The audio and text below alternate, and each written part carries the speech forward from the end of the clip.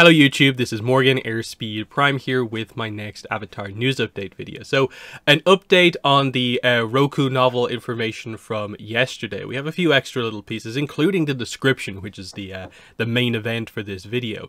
So, first of all, Edelweiss have put up this placeholder cover. This wasn't up yesterday, so there has been an update to the listing. There's nothing particularly to say about it. The actual cover to be revealed, hopefully tomorrow at the panel, but I just thought I would show it off. Then, FCE on Instagram posted, of course, he's going to be at New York Comic Con over the weekend. At the panel, he's one of the panelists on the Avatar publishing panel, as he notes here, as well as there being a signing. But he also says in his post, I'll be making a truly exciting announcement about the Avatar universe at the panel. So what does this mean? Is it just that he is going to get the opportunity to, in a way, say goodbye to fans at the panel? I've done my time on the novels, I've done the first four, but Abrams have given me the opportunity to reveal book 5 to you, who the new author is. It's about Roku. It's called Reckoning of Roku. Here's the cover. You know, whatever way they're going to do it. Is that what this is? Makes sense. Makes a lot of sense, actually, I think. Or is there maybe something more? You might think that just because, like, we do already have the core of potentially what that reveal would be, which is just, we know it's a Roku novel. We have most of the information, especially now that we have the description. The cover, if they have it, would be potentially the only new reveal there. So there's a little bit of a debate about that, because some places have the listing up for the Roku novel, but it's listed as Untitled Amulet Fantasy Series Book 5, which is obviously Chronicles of the Avatar Book 5, Reckoning of Roku, but some places have that kind of like anonymous listing, whereas Edelweiss and Abrams specifically have the most of the details, basically. And that's kind of part of why you kind of think like, are they not really trying to keep it a secret? So more than likely, it is just more of the official acknowledgement of this. Maybe the timing on the listings going up could have been a little bit better, because of course, you know, it's always more exciting when you're watching or kind of following along with one of those panels and you get the announcements then and there. But, you know, the listings go up if you follow them. This is where it all comes from. But now, the main event here, we have the description for the book. We had this yesterday, but now we get the actual description we've been waiting for here. So, a young Avatar Roku has only just commenced his training at the Southern Air Temple when his erstwhile friend Prince Sozin requests his aid in preventing the Earth Kingdom from claiming a remote Fire Nation island. Despite his inexperience, Avatar Roku slips away with the help of an irritating young airbender named Gyatso. As the reluctant companions delve deeper into their wayward mission, they begin to realize that even greater threats lie ahead. Plagued by self-doubt but eager to prove himself, Roku fights for his life and the lives of others while ensuring that the hidden secret of the island doesn't fall into the wrong hands. This searing 5th installment in the Chronicles of the Avatar series explores the beginning of Roku's journey from privileged Fire Nation noble to the powerful but indecisive Avatar whose hesitancy may ultimately pave the way for the 100-year war. So, interesting stuff. So straight away we get the reveal that this is Roku at 16. It is going full YA teenage protagonist here, and we are choosing to do it at the very, very, very beginning of Roku's training. This training that takes 12 years, remember correctly.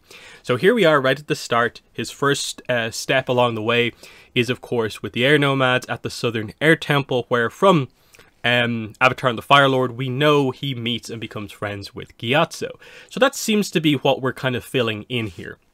We're covering the idea of initially Roku seems to find Gyatso irritating, but on this kind of random mission that appears out of nowhere from Sozin, they work together and I suppose become lifelong friends, a friendship that transcends lifetimes. So that's cool. Gyatso, I'm guessing, will fill that kind of Kavik role within this book. It'll be interesting to see how much attention he gets. Will he get more of a kind of Rangi level of focus, or will he get the Kavik kind of treatment as kind of like secondary main character? Interesting to see how that goes. But I would say this is a little bit kind of unexpected. I think people are maybe a little bit surprised they haven't gone for a section of Roku's life that maybe there's a bit more going on in that the really obvious stuff was, would the novel be where they actually do the whole Legends RPG plot with Zaison, Sozin, the air nomad influence on the Fire Nation? Seems like they're not going for that, because in the RPG that takes place at the end of Roku's training. So he meets up with Sozin again. His wedding happens basically when he's about 28, 29 years old. Because again, he meets with Roku. Roku comes back, meets with Sozin, and then he says, like, and a few months later, he was my best man. So that's what we're talking about there. This is obviously taking place 12 years before any of that stuff happens. So if we're dealing with that at all, it's the early setup for that stuff.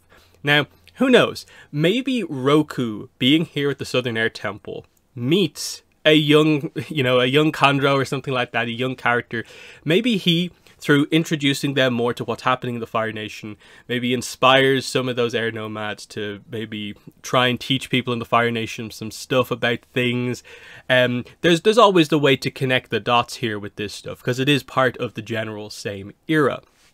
But we are very early. So in terms of Roku, as far as we're aware, he should be a master firebender, but maybe only basics with airbending. I do wonder where he's at when it comes to like water and earth. Can he just not bend at all? Or is he at least able to control it, but he just hasn't had any training yet?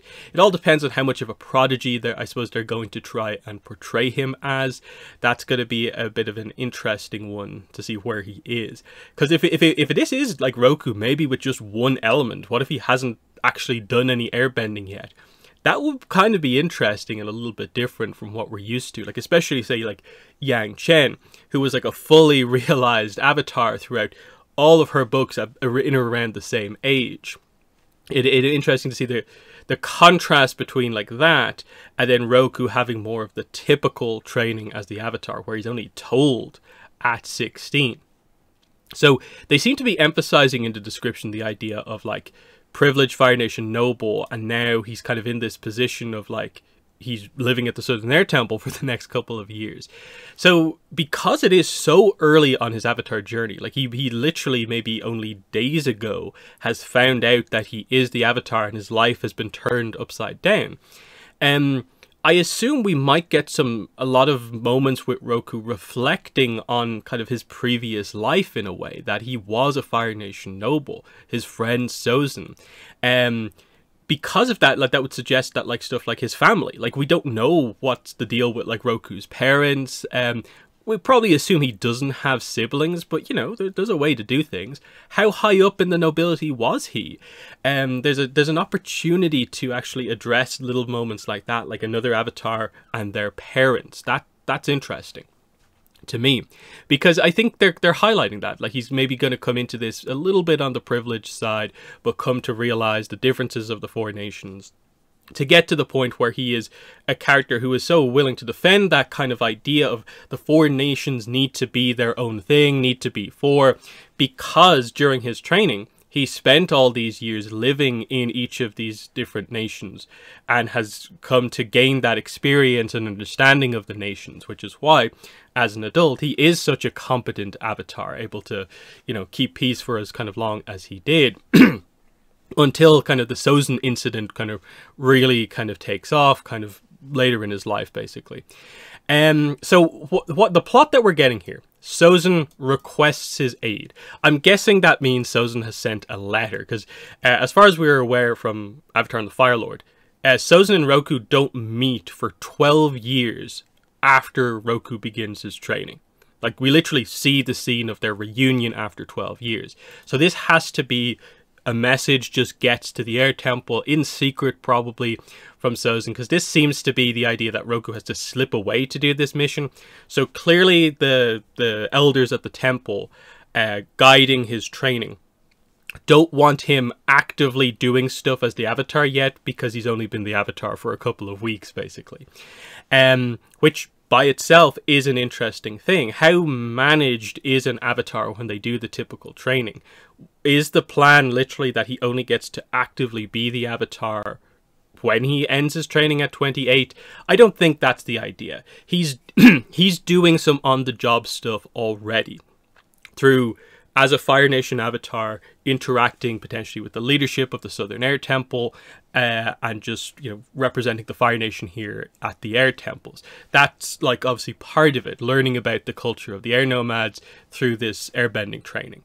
But it seems like it is a thing where if this is a proper issue within the world, his advisors aren't telling him that as the Avatar he should get involved in this. Instead, it is a personal request from a friend to a friend, Sozin to Roku. So interesting that it happens so quickly as well. So what's happening here, of course, Sozin wants to prevent the Earth Kingdom from claiming a remote Fire Nation island. Now, if you've read the RPG, you will immediately be aware of there is a conflict like this in the Roku era material. It's over Natsuo Island. Now, admittedly, like I said, the RPG stuff is set when Roku's about 28 years old, give or take. So this is something, an issue that, does it start here and then linger on for 12 years? Or are we talking about a different island? Because there's a lot of Fire Nation islands. The fact that it's listed as remote, whereas Natsuo Island is a specific named island, that even in the Yang Chen books, when they're looking for a kind of unmarked island on the map, they note that, oh, it's near the Natsuo Island like chain of islands. And that's in the generations before this, in Yang Chen's era. So I'm going to lean on the side of, I'm probably going to guess it's a different island. Maybe this is where Natsuo Island comes into kind of prominence a little bit, but I'm thinking, just for the sake of like all this other stuff that they go on to talk about, you know, there's threats on the island, and especially the idea of like ensuring the hidden secret of the island doesn't fall into the wrong hands. Probably that feels like something that they need to kind of maybe develop a new island. There's maybe the chance it is the Chaisi Island, Project Unanimity Island. That would be really cool to see what that means in this era, so long on from that project and that story in the Yang Chen era. It'll be a very cool connection between the novels, but we just don't know what the situation is here. So for whatever reason, Roku, going ahead with this mission, ends up having Gyatso follow him. So I guess they've maybe had a few run-ins, a few interactions here. They don't get on super well. Roku seems to find him irritating, but Gyatso tags along, and we're going to see these two actually become friends over the course of this book. The mission goes wayward, so that's interesting, and that's the point. They have to go from the Southern Air Temple up north to a remote fire island that I guess is in between the Fire Nation and the Earth Kingdom, hence the conflict here. So how are they getting there? I'm guessing Gyatso might have a Sky Bison, or do they have to take one that's not theirs? And we get into those sort of ideas. That's an interesting one. Fang, you know, at what point during Roku's life does he find Fang? It's probably a bit early for that, but I don't know, they probably need to have time to kind of grow up together, is also the thing as well. But I don't know, maybe that's for book 2, if there is going to be a book 2 of Roku, because that's kind of the other thing here. Nothing in the description so far confirms it to be a duology, but I'm assuming that's more information that will probably come out from the panel. There's just a general assumption that they're doing these books in 2s, but we'll see what exactly happens. So yeah, plagued by self-doubt. I think that makes sense. You can tell Roku is not a particularly confident character in the early stages of Avatar and the Fire Lord. When it comes to sort of even like talking to Ta Min, you can tell he has a lot of doubts about the idea of like, I'm the Avatar, really? He doesn't kind of trust himself to be good enough in a way to be the Avatar. And I'm guessing this is going to fit into the kind of whole idea of maybe being like indecisive and not really knowing what to do. That's going to be an interesting one as well. So he has to fight for his own life and the lives of others while ensuring that the hidden secret of the island doesn't fall into the wrong hands. It's very difficult to speculate on that until we know what the island is or any details beyond that. But I think the interesting point in this, that's probably the bigger kind of latch-on point, is just the idea that the Earth Kingdom is being presented as the kind of enemy, the villain within this plot. That it is a Fire Nation island and the Earth Kingdom is trying to claim it. Now, what I think is super interesting to note here is actually to draw your attention to a different event in the Roku era that is very conveniently timed at roughly the same time as this, and that is an event of the Earth Kingdom, the Night of the Silenced Sages, which is basically Earth King Jaelun, who I think pretty much has to... I think that this event confirms he is the Earth King at the time of this novel. He basically gets rid of the Earth Sages all in one go. I'll bring it up here just so you have a little bit of context for it. So the Night of Silent Sages. When Roku had only just begun his journey to master the 4 elements. Where have we heard that before? The description for the book. The Earth King experienced a seismic change no one dared acknowledge. The end of the Earth Sage Order. The Earth Sages were weakened since Kyoshi's time, of course. They spoke out against Earth King Jaelun's changes to the Constitution that Kyoshi and the 46th Earth King drafted. Then in a single night, Jaelun sent out Dai Li agents to round up every last Earth Sage. No one knew where they went, and those who dared look for the sages disappeared as well. By the end of the week, the people learned to remain silent about the sages. Then the Earth Temples opened, rebranded as Royal Learning Halls, and that whole thing is gone. Might that be something that's happening in the background of all of this? Either way, it's something to keep in mind in terms of why the Earth King is a little bit of a kind of menace during this era, is that he's already done this in his own nation, and now he's after some secret on this Fire Nation island.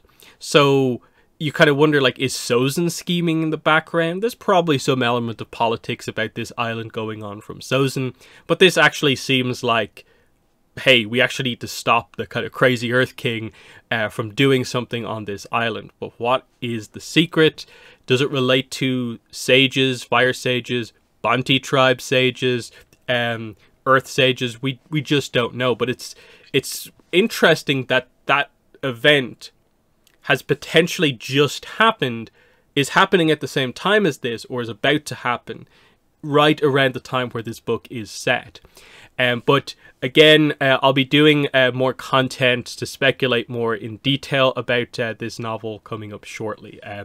So my coverage for the panel coming up tomorrow, I will do a video immediately after the panel ends covering what news that has actually come out, if any. And then on Sunday, I will be doing a live stream where, again, we can live stream, kind of chat about any news that has come out of the panel. Of course, the Roku novel news that we have already. We'll do speculation, and we can also go through the Roku era RPG material more and try and pick out any pieces of kind of lore details from later on in Roku's era that might kind of happen in the book. I think it'll be an interesting way to do it, to do a little bit more of a Roku focused stream. Plus, if the Korra comic news, if we actually get it and it's big, we can talk about that as well. It should be exciting times, lots of news coming out, and hopefully the panel tomorrow actually delivers. But that basically is the video. So in the comments, let me know what your thoughts are on the description for the book. What are your thoughts on where this is set and potential ideas for this story? And then, do you think the FCE announcement is just this book, or do you think there's something more? Let me know below, but that has been the video. Thanks for watching, and bye.